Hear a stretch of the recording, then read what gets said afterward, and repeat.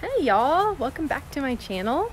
I'm always outside, it seems like, and maybe one of these days I'll do a video where I'm like dressed up and stuff, but these days I'm just working out in the yard a lot, as a lot of you probably are. And I mean, I know that people are because I have seen all the gardens people are working on Instagram, and I love it. It's awesome. And I mean, it's encouraging to me because I mean, I'm new at it too, and I feel like everyone's kind of learning together. So I am super pumped because I have been wanting pretty much all season to figure out a raised garden bed situation. We rent, and so I didn't want to do something permanent in the ground because, first of all, it's a lot of investment of time and work and effort, and it's not our property. I don't feel right like digging and tilling and all that stuff. So I figure some kind of like portable raised bed situation is probably the way to go. I recently discovered Roots and Refuge Farm on YouTube, and one of their videos from maybe last year or 2 years ago is about how to create raised garden beds on a budget. And one of Jess's ideas, which I just thought was fun and very manageable, is to use a plastic kiddie pool. And so I'm gonna try it out. I know very little, so I just thought it'd be fun to kind of capture it, especially since Selah's gonna help me out. Where do you think we should put it? Right there. You think so? Yeah.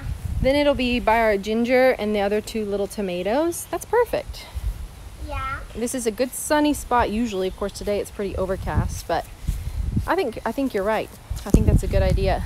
Yeah, because it's like clear and it's a wide place. Wide open spot. Good. Good thinking.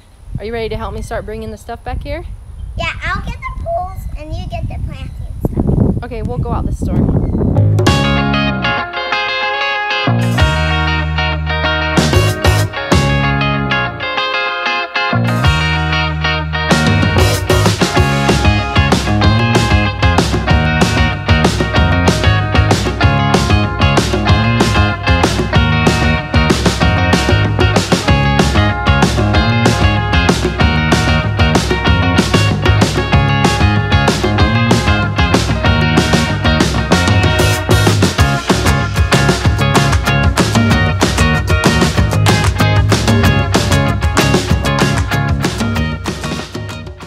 Okay, so we've gathered our supplies. 4 bags of raised bed soil, plants, which are falling all over the place, cardboard to line the bottom of the pool, to create just a barrier, help with some weeds. My drill, got to drill some holes for draining purposes. That's pretty much it. Gloves, trowels, ready to go.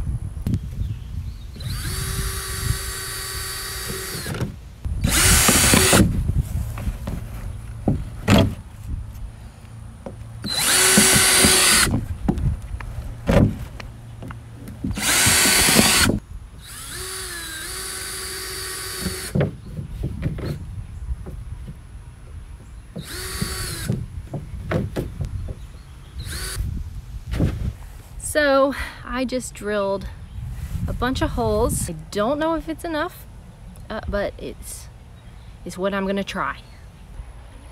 I'm honestly okay if things are, you know, not perfect this year, because you gotta learn. You just gotta start somewhere and learn. And so I'm gonna give this a go. And now we're gonna line this with some cardboard and then start filling with soil.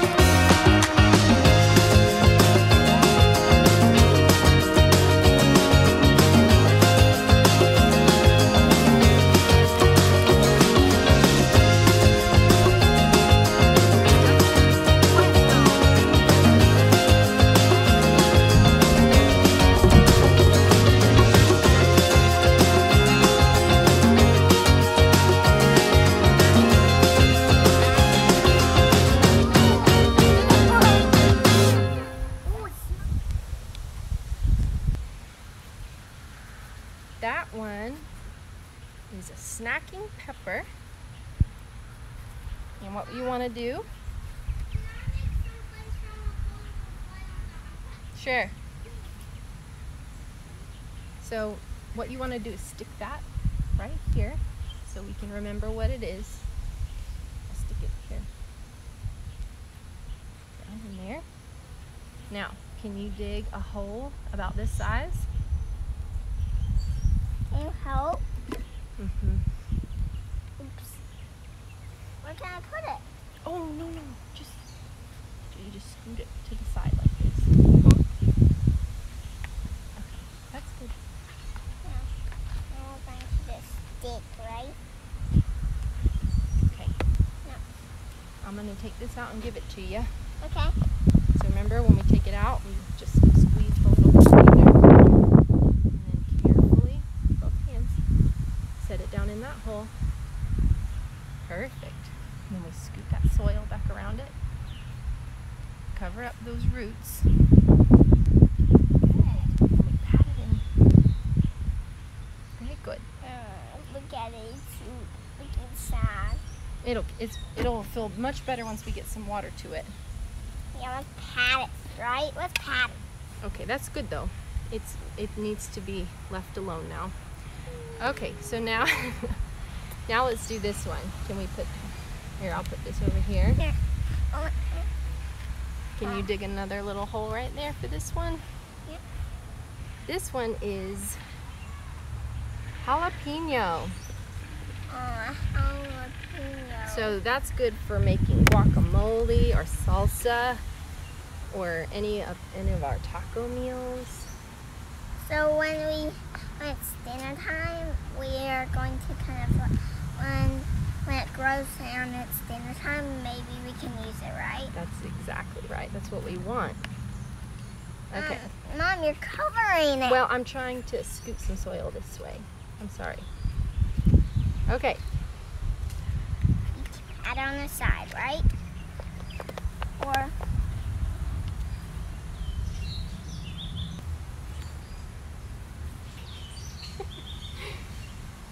scoop that soil around. there you go.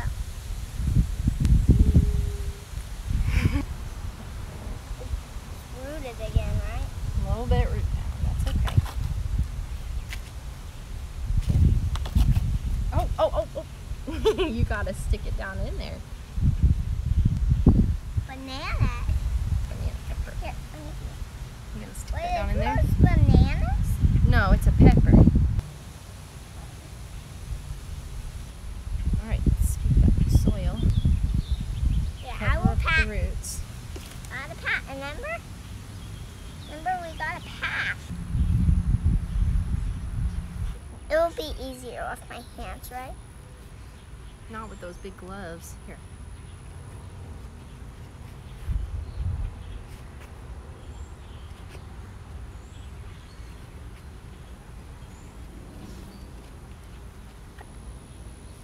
Perfect. Do you know what this plant is? Let me see. It's a bell pepper. Also, you can eat this kind like, You can eat all of these, sweetie. whoa, they're all plants that you can eat. Yeah, that's the hope. I know why you got this. Because sometimes we don't have that much food, right? We have plenty of food.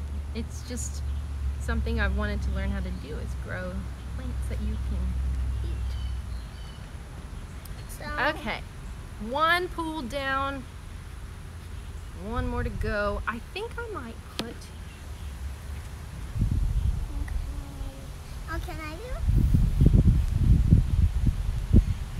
now this is a tiny little tomato right now. Once it's a little bit bigger, we're gonna have to get a little support for it. You see this tomato plant right here? You see how big it is now? It needs this thing to keep it from flopping over. So I'll put that up like that.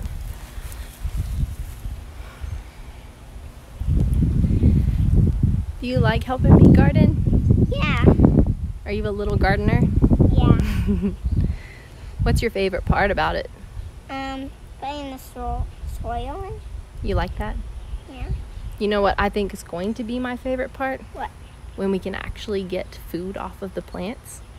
Yeah, That's going to be really cool. That's my favorite part too. It's going to be cool.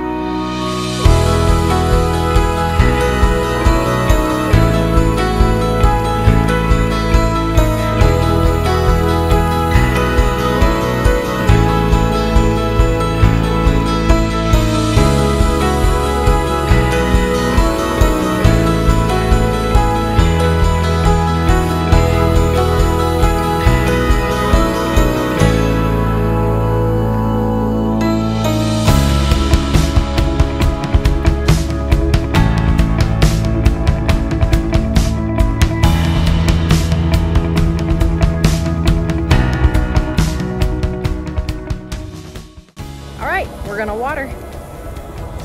Water it in.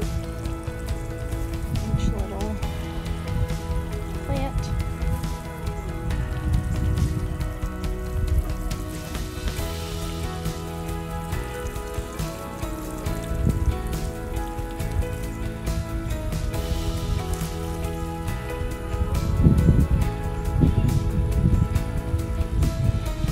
Good job. Can you do some of this if it doesn't to be that heavy?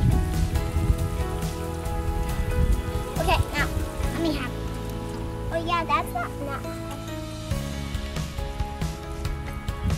so this one's dry right now, right?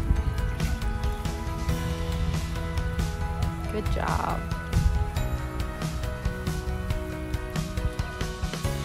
We're done. And it was super easy and super fun. And I'm really hopeful that it actually produces some fruit. We're watered in, we're ready to go, but I figured I would quickly just give a little tour of everything that is in each of these two pools. Okay, so in our first container, right here, we have a lunchbox red sweet snacking pepper. This one is a hot jalapeno. We don't do a ton of jalapeno, but I like hot stuff, and I'm sure if I had them in my yard, I'd use it quite often. Now this is some kind of tomato. It's obviously got a little bit of damage, but I found it just growing in my compost pile. So, you know, we'll see how this does. The other tomato we found in the yard is thriving. So I have some zinnias in here, which I think people just plant those to try to attract pollinators and to make it look really pretty. Little pops of color, and they're super cute.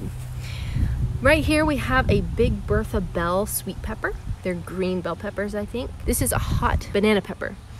So that's this pool, the pepper pool. Maybe this could be our salsa pool. The only thing missing is cilantro. If I find one, I'm sure that's something I can easily pop in there. Okay, over here we have a straight neck heirloom squash, just a yellow squash. We have zucchini squash, which is, these are two that I eat lots of. We use them on kebabs and all kinds of things. I have some more zinnias. This is a butternut squash. And then right here is a cucumber heirloom straight 8 cucumber. I hear that some cucumbers need to be supported. So I have one stake that I can put in there pretty quickly once it starts to grow. This little stem was a little bit damaged, so hopefully it does okay. It's not a ton, but it's something to get our feet wet. And so I'm super hopeful about it. So that, with our ginger, with this fun tomato plant, we should be having something growing in this yard this year. Hey, thank you for planting those with me. Did you have fun? Yeah. Okay, we're gonna have to do an update soon and show how everything is growing, don't you think? Hope y'all have a great day. Come back for more videos soon. Bye.